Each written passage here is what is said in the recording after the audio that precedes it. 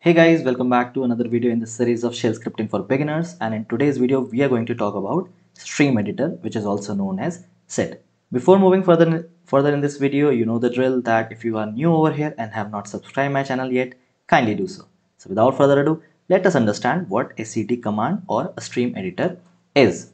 Okay, so the topic that we are going to discuss today is what is SED or SED, usage of SED, what is the syntax, what's the workflow, what are the standard options, and we'll talk about the demo. So let's understand what exactly is a SED or a stream editor. So basically it performs editing operations on text coming from a file or from a standard output. When you talk about standard output, you mean you can do it from the terminal as well. SED edits line by line and in a non-interactive way. This means that you make all the editing decisions as you are calling the command, and SED executes the directions automatically. This tutorial will cover some basic operations and introduce you to the syntax required to operate this editor. So we are going to take in demo and we are going to talk about a few things through which you will be able to understand. Okay, so let's talk about the usage part. So in usage, on my right you can see there are three things that will explain you the workflow. So before usage you need to know the workflow, in which there are three things: read, execute and display. In read, what we are doing is we are reading a line from the input stream. As you know that SED will work on line by line, and then you have to execute it. So executes SED commands on a line and then display result on the output stream, and that's the workflow you need to understand and remember. So now in the usage part, SED performs text transformation on streams, substituting text from some other text. So you can give some other text and then it will substitute it or remove it or delete it.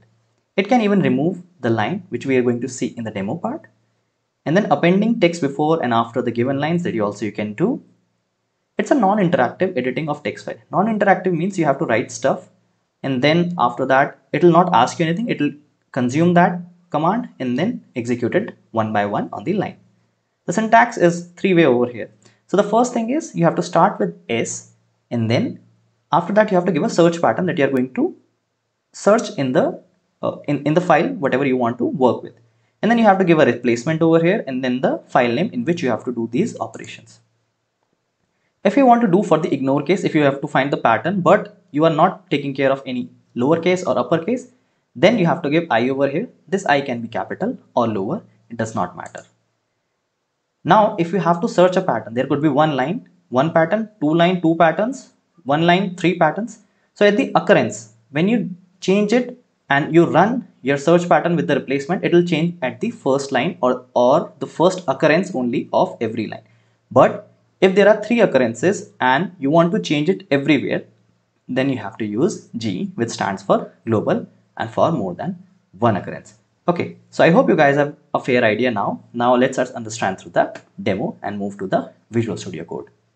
Let's talk about the replace first. And okay, I have created a lot of files over here which you can see name.txt, like name.txt 2 3 4 5 6 7 like these, and we'll be using in these programs. So let's understand replace. Okay, before moving further, I want you to test one thing. Go open your terminal and type sed version. Hit tab, and you can see if this is installed in your system, then it will work really fine, and if it is not installed, it means that you have to install it from the outside. It is easy steps. There are few steps that you need to follow. Then you can find it online and you can Google about it. Okay, but if you have been following the way I have taught you this, then I think you already have SED installed in your system. And let's move further. Let me clear this. Okay, so I have been telling you since quite a lot of time that about the access thing. So if I do ls-ltr over here, you can see all of my files which I have created over here has now the write access. How you can give a write access? There are multiple ways, but what we are trying to do over here is we are going to change the files, write the files, execute the commands, and for that you need execute access over here. So in order to give a write access, what you can do is, let's just see this name4.txt. Let me copy this name, do a chmod over here, give 777. 777 is the highest form of your privileges. Okay, it hasn't printed. Let me type again, name4.txt, You can just manipulate this. First is read, second is write, and third is execute. The numbers may vary, but I am giving the highest privileges to show you. Enter. Now if I'll check this, it will be having the new privileges, and you can see it has the new privileges over here. So I'm not talking about the name txt files, I'm talking about these files. Your shell files has to have the execute access in order to have the good results, best results over here. Okay, so if you have already done that, because it might not show the result. And there is one more way.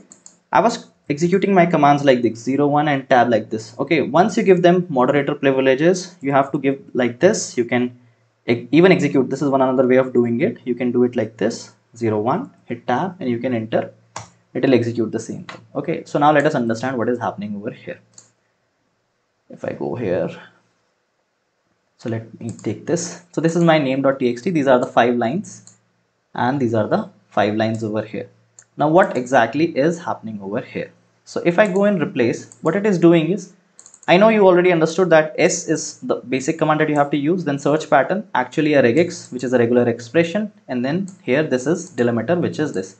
Now one more question is asked in the interviews, that is it necessary to use this as a delimiter? No, it is not necessary. It is a basic step. You can change it to hash or pound or something on different occasions, but by default we can use this. Okay, so this is the answer to the question.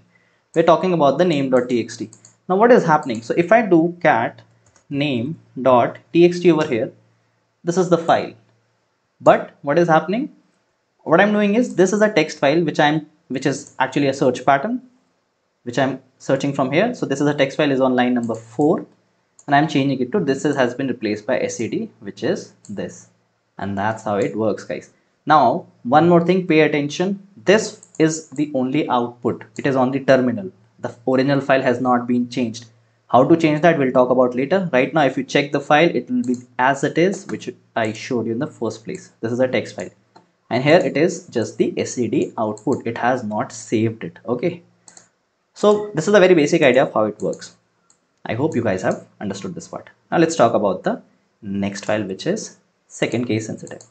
In which file we are operating it? Same, name.txt. So what we are going to do over here is, we are going to check whether the logic ops lab, so this on logic ops lab, which is this in the file, and this is the file. If I do, let's do the cat again, and you can see on logic ops lab is in a smaller form. So this is case sensitive. If I write I over here, capital or small does not matter.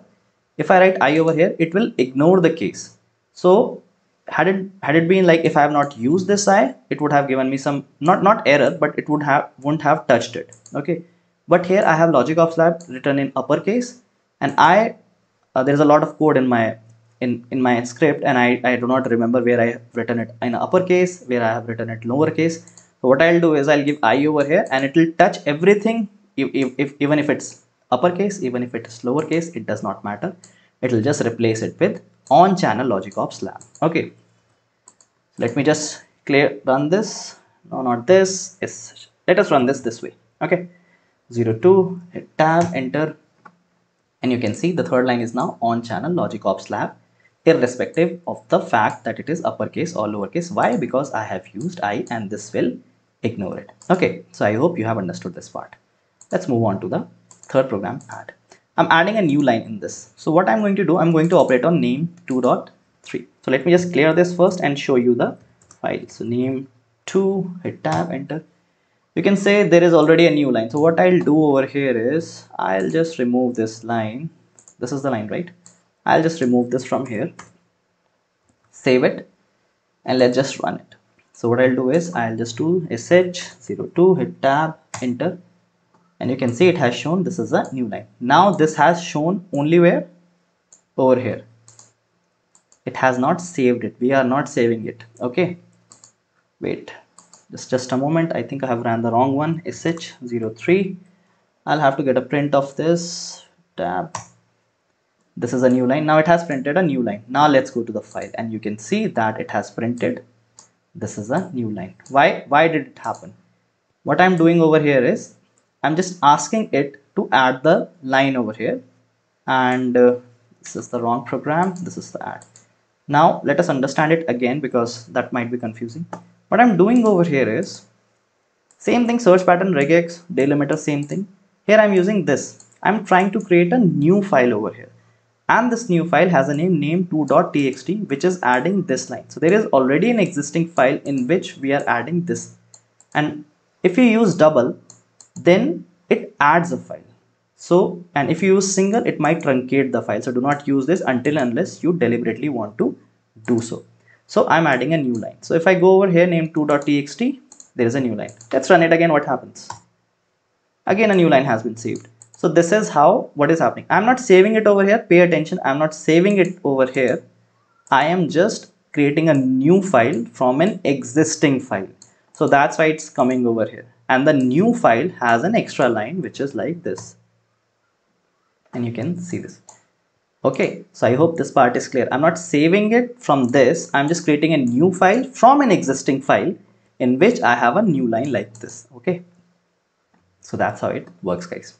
Now let's talk about the fourth program. The fourth program is pattern match, and it's going to work on name2.txt. So let me just clear this and show you what name.txt is. Name2.txt. Okay, so these have around how many? 7 lines, I guess. Not 7 lines, 6 lines. And this is a new line, this is a new line. So let us just delete a few lines over here, and perfect. Let me run this again, and you can see now there are only 4 lines. Okay, so let's just clear it again so that it's not an issue. Perfect. Now what we'll do is we'll go to pattern match. What I'm going to do over here is I'm going to match a pattern Ravish with logic ops lab. So wherever it's Ravish, it's going to print logic ops, but it's going to print on the first part. First part means first occurrence. This I'm giving G over here, which is mean for global. So for every line, so every line is a separate thing. So one line, one occurrence, it will change. No worries. Every line, 2 occurrence, no, it will not change. Every line, 3 occurrence or n occurrence, it will not change. But because of G, it will be a global thing and it will change it everywhere. And when you want to add a specific thing, you can do a third one. Okay, so if I give a 3 over here, let us understand. So this is my program number 04. So let's do it this way, 04. Now let us understand this. So this is hello, my name is Logic Ops. So what it did, it actually printed from Ravi Shravat. So this is the original file content, and let's match everything from here. So the original content, what? Ravish, Ravish, Ravish, Ravish, Ravish. One line, one occurrence, second line, one occurrence, third line, 3 occurrences of Ravish. What did the first one do? First occurrence change, second occurrence change, third occurrence change. But first occurrence, first line, first occurrence, second line, first occurrence, third line changed. Perfect. Second occurrence, third line, did it change? No. And for that, what we have? G, which is global. And if you see over here, it will change everywhere. First, second, first, second or third. No matter how many occurrences are, it will change it. But if you want only at the third occurrence, you can type 3 over here, the number, and it will change on the third occurrence, which is this. If you want to change at the second one, so you have to give a name over, the occurrence over here, save it. And if I run it again, you can see logic of Shravat is on the second occurrence in the third line. It runs line by lines. Pay attention. It runs line by line. First occurrence, first occurrence, first occurrence, second occurrence, third occurrence. Okay. And that's how it works, guys. Let me roll it back to 3 so that it's not confusing. Perfect. Let's go to the fifth program of today, which is replace save new. This is a bit confusing. And if it's confusing for you, I'll explain the next one. Actually, it's not confusing. So let us understand this. Let me clear this. It is operating on name3.txt. So let me do just cat for name3.txt. Very basic, 2 lines over here. Okay. What I'm doing is I am creating, now this is the thing that you guys have to understand. Whatever happens, sometimes what we do is we create a file and then the original file is lost and we are very mad about it because there was some information and we cannot roll it back. For that, you can have this option which is known as -i.backup. This backup is the extension that you are giving. If I type it BKP, the file will be printed with BKP. There should be no space between the dot, and -i should be the pretext. What I'm doing over here is, it is changing Ravish with logic ops, but there is already logic ops. So what we'll do is, let's go to this file, name3.txt. I'll type Ravish over here. Cool. Control C, Control V. Save. If I do cat again over here, you can see Ravish Rawat, same file, change now. Perfect. Now there is no backup file over here, just pay attention. Okay. And then what we'll do, we'll go over here. The file number is name3.txt and the program that we are going to run is 05. Okay. Now let's see what happens. So I'll just push it over here.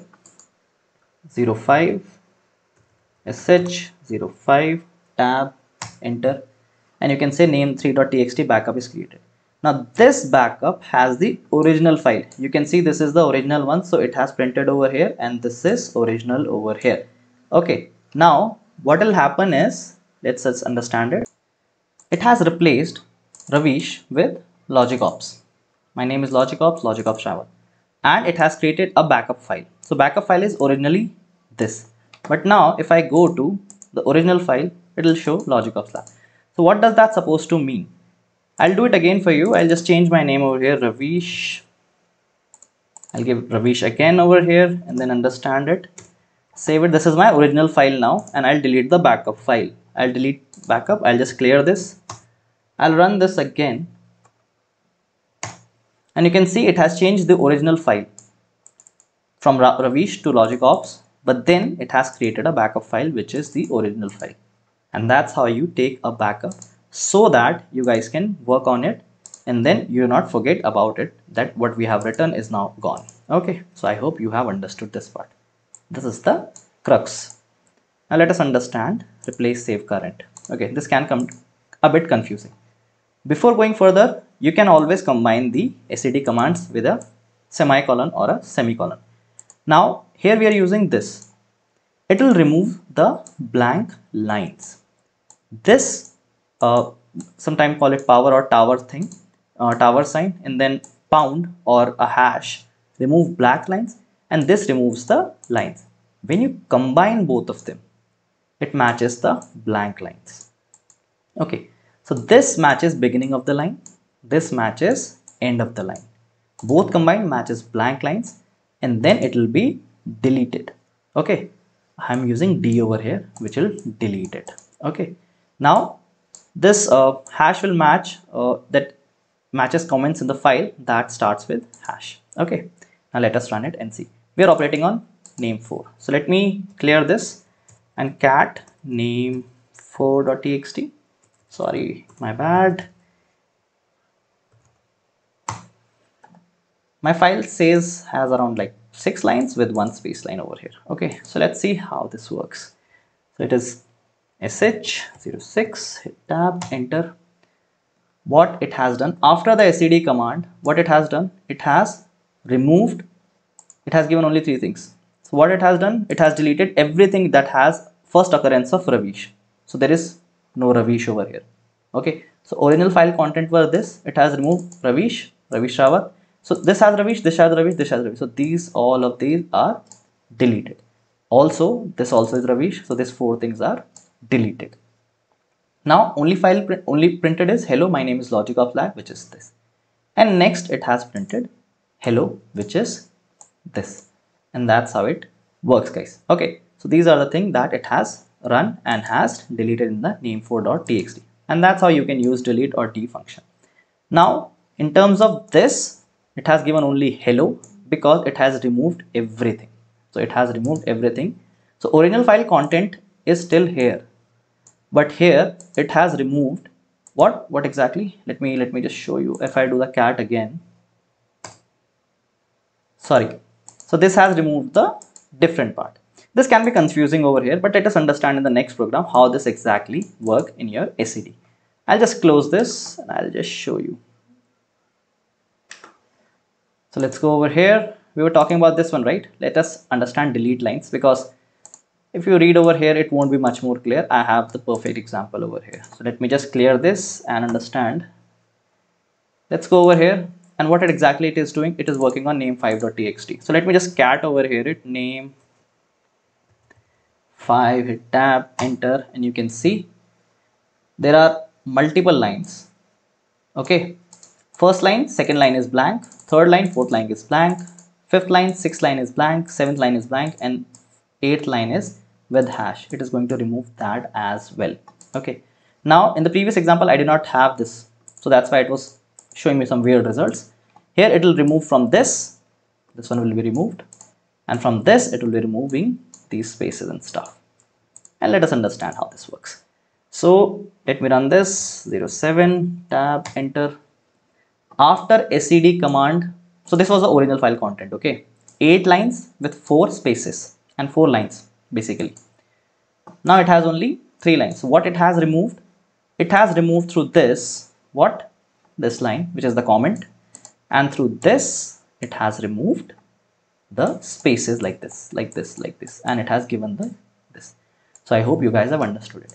One more thing, we have been combining SED in this, in the last program we have also combined it. You can do it this way as well. So 2 operations, 1 SED command, 1 line. Okay, so you can just combine this through a semicolon. But sometimes what happens is there are multiple commands that you have to write, so you cannot write every time, and it's quite cumbersome. There is a solution for that as well. And for that, let's move on to the multiple lines, which is the last topic for today. Let's go over here. It is going to operate on which one? Name6.txt. So let me just clear this, and let's just cat name6, hit tab. I'm sorry about that. Let me just clear this. Again the same thing. Now what it will do is we are going to do same thing in 3 ways. Again I'm going to iterate this. This will remove the blank lines, this will remove the lines, this matches the beginning of the line, this matches the end of the line, and both combined matches a blank line. So one does for blank lines and this is for blank lines. Okay, it matches the comment in the that starts with this, that's why it will remove. So I'm echoing 2 things, one before the SED, one after the SED command, and one for the original file content. This is the original file content, and if I run this, how will it work? SH08 tab enter. So after SED, what I'm doing 3 operations over here. First is this operation, second operation, third operation. I'm doing what I'm doing is, so what is the original content? My name is LogicOps Lab for the file name this and this. It is replacing LogicOps Lab with Ravish, which is this. I hope you guys have understood this part. What exactly this is doing over here? It is removing this in the output, and you can see here it's not there. And this is removing your this, and this, and you can see there is nothing over here. So I hope you have understood it. This is one way of combining SED with -e. It is one of those things which is asked a lot in the interviews, and they can ask you to write code as well. So I hope you guys have understood it. This can be quite intimidating, but if you'll practice, download my code or write your own code and run it. Do not move from this video unless you have mastered this, because this is one of the most important thing that is asked inside any sort of interview for SRE or for Linux or for shell scripting, and then you can move forward if you understand it. And there would be anything that you wouldn't have understood, so you can clone my code, understand that, then you can write your own code, pause it, play around it, then only move forward. Otherwise this is one of the most important topics that will be skipped, and you won't be in a good condition for when you go for an interview. So guys, I hope you have understood this, and if there is anything, feel free to comment below and we will address that. So thanks guys, and I'll see you in the next video.